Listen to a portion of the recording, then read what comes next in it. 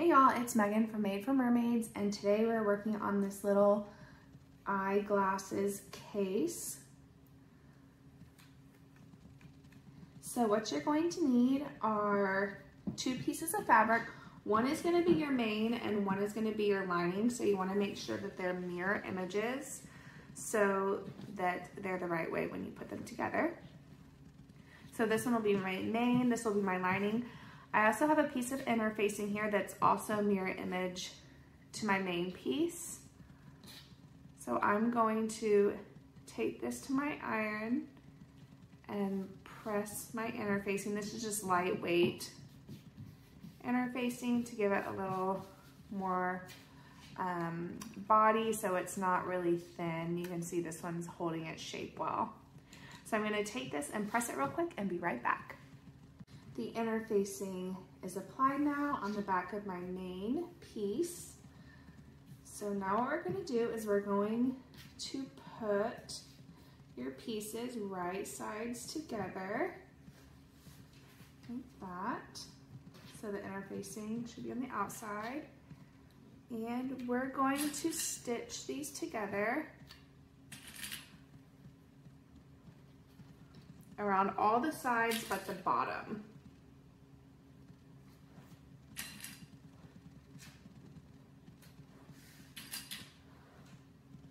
Okay, so you're going to stitch all the way around, so the 2 sides and also the curved edge, and leaving the bottom open with a 1/4 inch seam allowance. Now it's all stitched together at the bottom, and I'm going to clip the corners, and I'm also going to trim the seam allowance down. So I'm going to cut it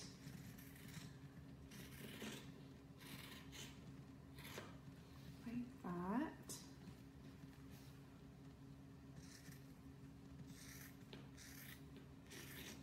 So not too close to the seam, about 1/8 of an inch away from the seam line,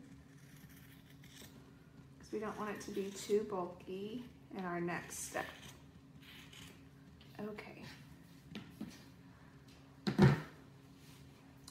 So now what you're going to do, this part is a little bit, this is the trickiest part. So we're going to open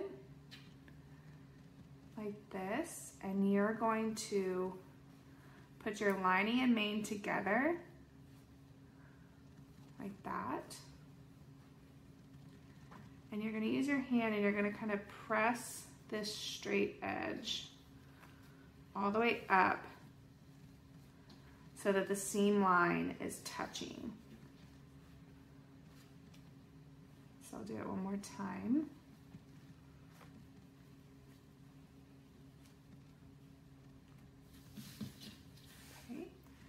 You're going to open and you're going to put those seams together so that you can see the lining and the lining are together and the main pieces are together. And then you have the seam together, and you're going to use your finger or your hand to push like that so the seam is together all the way up. Okay, here's what it looks like on the other side. This side, you can see if you open it, you have the 2 lining and the 2 mane, and this should be pressed all the way up, the seam line together. Okay, you want to make sure the seams are touching along this edge. And now we're going to stitch again. And you're going to stitch just about 1/8 of an inch away. So we're basically doing a French seam here. So you want to catch this seam, that inside, you want to catch it here in this next seam. Okay, so right next to this seam line, you're going to sew another line all the way up. You can see I've stitched another line there. And you can again clip the corner there.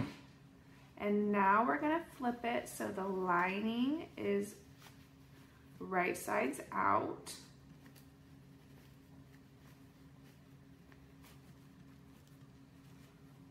So you can see that seam is now hidden, which is exactly what we wanted. Okay. Press this corner out. Get a point turner. There we go.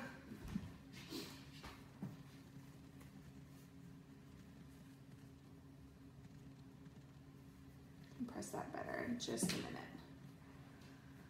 So you have the lining right sides out, and what we're going to do is stitch this bottom edge together, and you're going to use a 1/4 inch seam allowance on the bottom, and then if you use your sewing machine, you're going to want to finish the seam with a zigzag or a serger. It will be on the inside, but just so it doesn't fray, you're going to want to finish the seam. So I'm going to stitch this and be right back. So my bottom is stitched together now, and I finished it with my serger. So now you can turn it right sides out.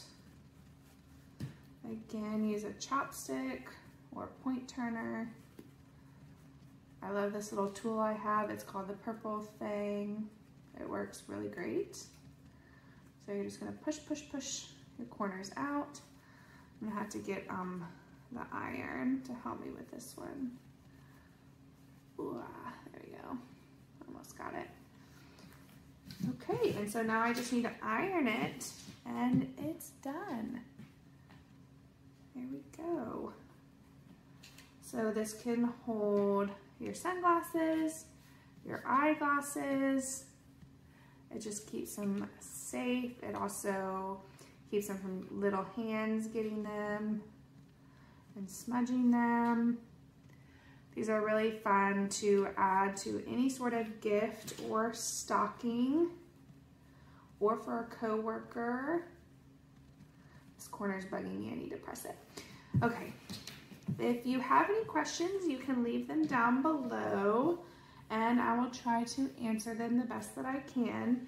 You can see, depending on which way you cut your main fabric will depend on which way the little curve and the opening is. If you make them, I hope you share on Facebook or tag us on Instagram at Made for Mermaids. We always love to see everything that y'all make. Thanks so much. We'll see you next time. Bye.